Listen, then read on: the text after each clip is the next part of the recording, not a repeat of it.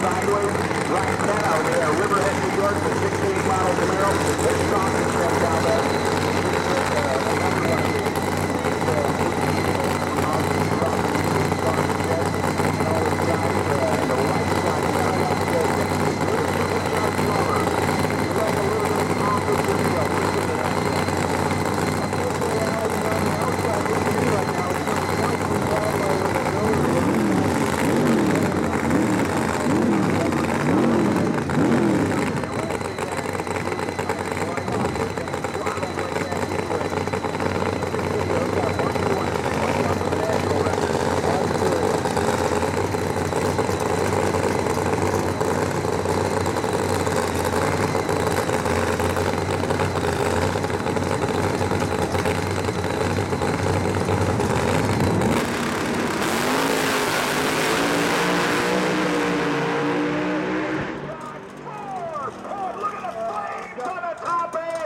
Oh boy, the rods are out of that one with the wet safety. They need to roll. You are not kidding, man. Oh man, there was a ball of flame underneath that Dodge Dart. 4.31 seconds at over 170 miles per hour. Scott Filkins with that devastating run. And I only say that because of what's under the hood. Went to number 3 in qualifying, and that is big.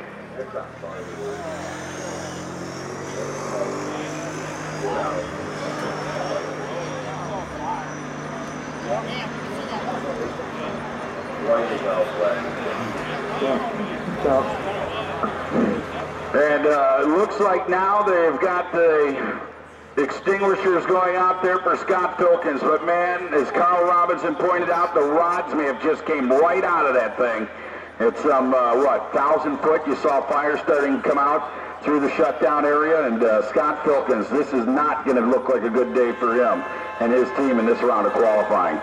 No, unfortunately, you could hear that big pop that went on. When that happens, usually it's related to a valve hanging open and a cylinder getting hydraulic, and the rods come out, and it's not a good sign for Scott Filkins for this weekend.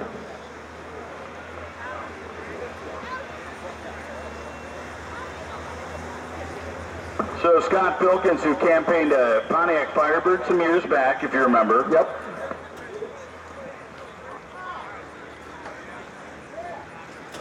Driver is out and okay. Put your hands together for the driver, guys. He's okay. Wow, there's what I was waiting for. I mean, when you see all that smoke and you can't see anyone moving, but man, they said he is out okay, and there's going to be some cleanup right there. So we'll have to get that all cleaned up before we get into any more qualifying. And man, I hate to see that happen.